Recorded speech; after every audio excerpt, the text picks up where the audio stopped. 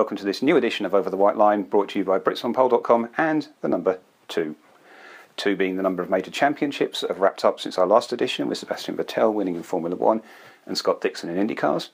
And 2 is also the number of prodigal sons returning home, with Kimi Raikkonen coming back to Ferrari and Juan Pablo Montoya announcing his return to IndyCars from NASCAR.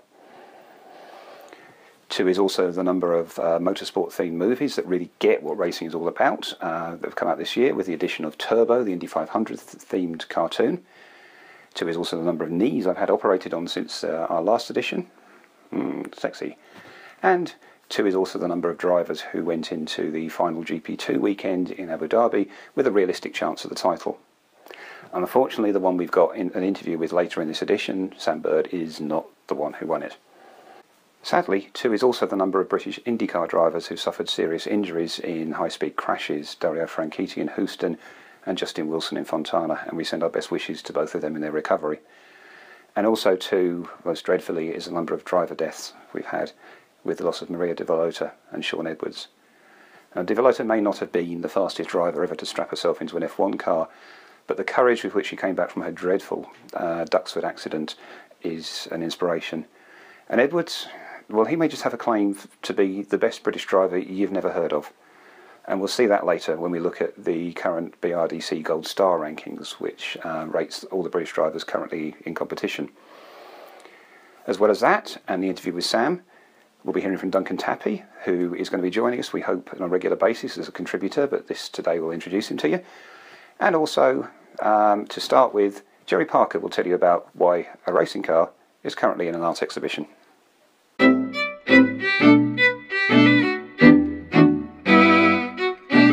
Ask a room full of motorsport fans what the best looking F1 car was, and you'll get a room full of opinions. The Lotus 25?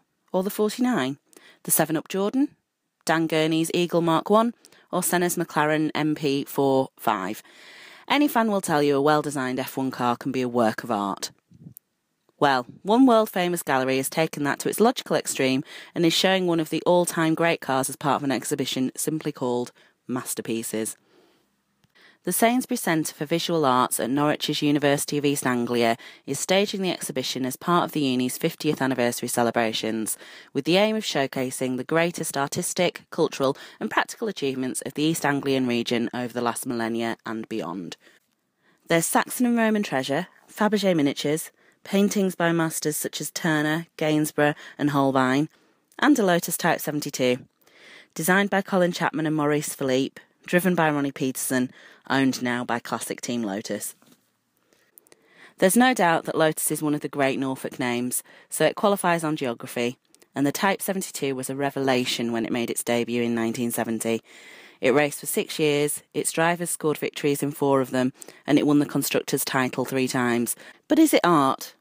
Sainsbury Centre Director Paul Greenhalgh is certain it is. He said, "This exhibition dips back through thousands of years and comes right up to the present day.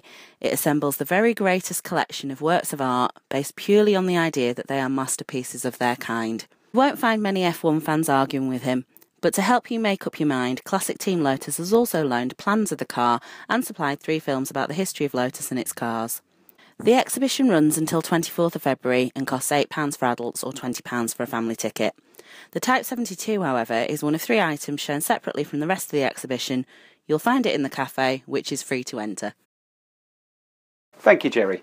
And now, 5 quick questions for Duncan Tappy.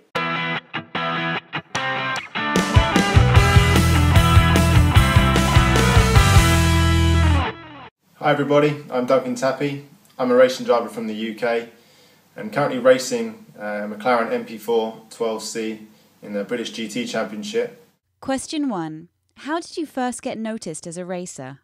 My first proper season racing single-seaters was the Formula Ford UK Championship. I actually won 10 out of the 20 races that year, and then went on to win the very prestigious Formula Ford Festival. So to have my name up against the likes of Jenson Button, Mark Webber and people like that was really what put my name on the map, really. Question 2. What is your greatest achievement so far? My next success after that was being the British champion in Formula Renault.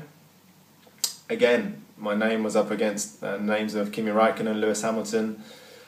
So that meant a lot to me, and it's probably my biggest success to date. Question 3. Where are you racing this season? As I've already mentioned, this year I'm racing in the British GT Championship with Von Ryan Racing in the McLaren again, so I know the car. We had a third at Snetterton, and at the last round at Brands Hatch we had a second.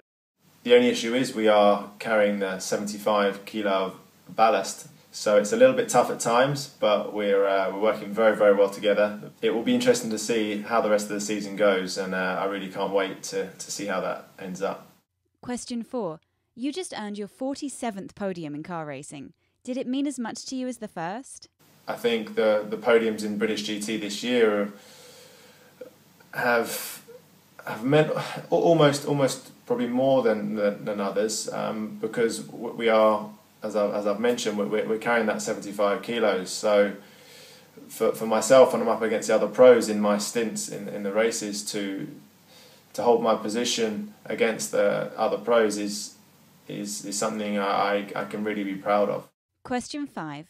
Talking of handicaps, didn't you just beat Damon Hill at golf? Yes, that is true. I did beat Damon Hill at golf not so long ago. I'm a massively keen golfer. I think quite a few racing drivers are. It's a nice getaway, relax. Maybe not so relaxing sometimes. It can be a very, very frustrating sport. It's always good to get away and chill out with golf, and hopefully I'll get a few more chances to beat him again soon. Duncan is someone who's built up a wealth of experience in motorsport, both as a championship-winning racing driver and also as a much-in-demand racing coach. And he's going to be dropping by to talk us through some of the aspects of racing that you might not know about as a fan and you might never see. And he's already shot his piece for our next edition, and here's a sneak preview of it. Well, hi everybody. I'm here today to talk you through all the race equipment that us racing drivers wear every time we step foot into a car. You've all seen it on TV, but I'm sure most of you don't actually know the amount of detail that goes into these specialised pieces of kit. So that's what we've got to look forward to next time out. But now we go back to Jerry Parker, who's going to talk us through the current British Racing Drivers Club Gold Star standings. Back when BritsOnPole.com was still running as a regular website, we used to do a feature we called the All-Star League, where we tried to rank all the British drivers racing in single-seaters based on their results. It was kind of fun to do, if a little predictable in outcome. Dario Franchitti won it in 2009, and again in 2010, and he was leading when we shut up shop in 2011.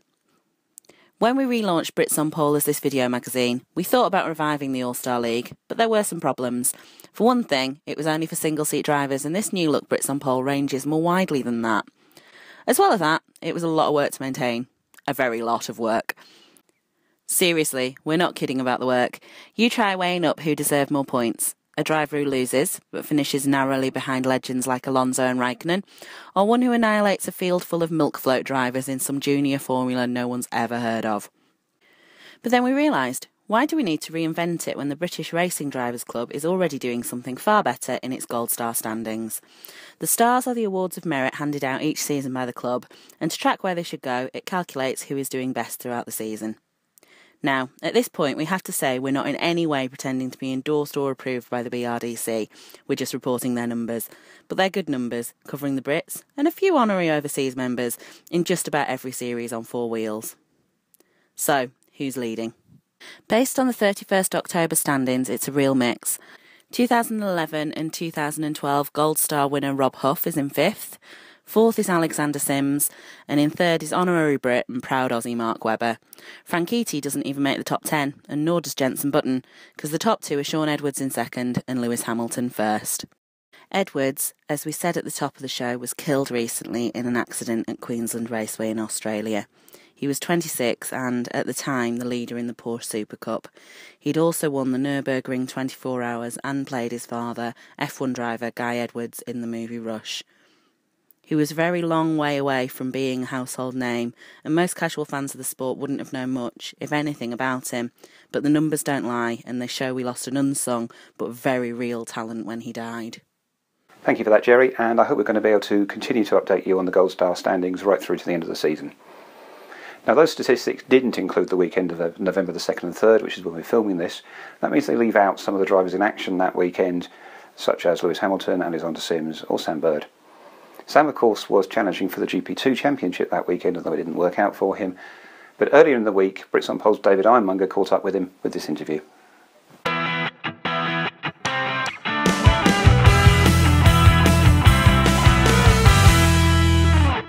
So before the season, where were you personally expecting them to be? I mean, did you have belief in yourself that you could win? It's crazy. Before the season started, I mean, I was going to Australia with Mercedes, not knowing what I was going to drive. I found out on the Saturday evening when I was in Australia for the first Grand Prix of the year that I would be taking part in GP2 this year with a brand new team in Russian time.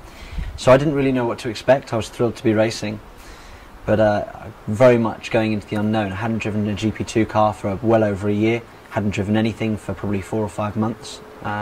So kind of, thrown into the deep end, as it were. However, it's worked out pretty well. You won at Monaco this year, but wasn't it not for the second straight year that you won there?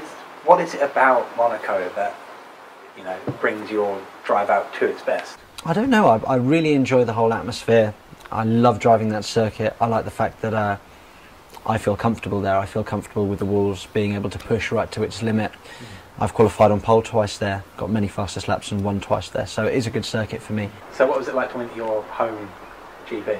Amazing, amazing. To win at Silverstone in front of my home crowd, in front of everybody, friends and family, was just awesome, I've got to say. To lead it pretty much from start to finish as well and command the race from the offset felt very, very good.